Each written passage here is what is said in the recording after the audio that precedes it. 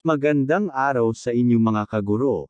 Ngayong araw ay may bago tayong update at tungkol ito sa time allotment for face-to-face classes for school year 2022-2023, Kinder to Grade 12. Para malaman ang buong detalye, please watch this.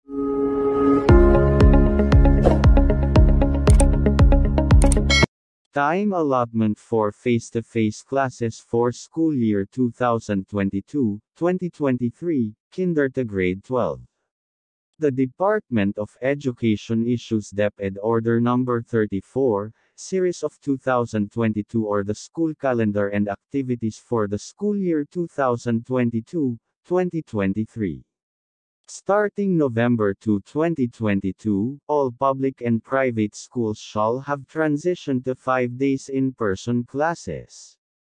After the said date, no school shall be allowed to implement purely distance learning or blended learning except for those that are implementing alternative delivery modes as provided for in DepEd Order 21.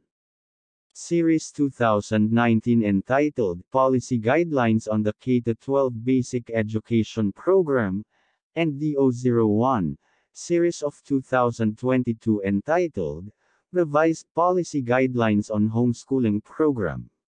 Panipi. The time allotment for in-person class hours shall be based on Annex 1 Elementary Education and Annex 2 Secondary Education of DO21, Series of 2019.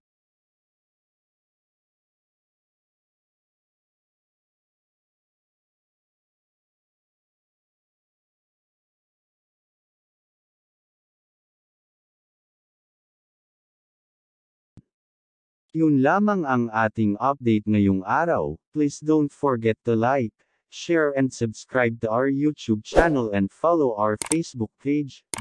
Salamat!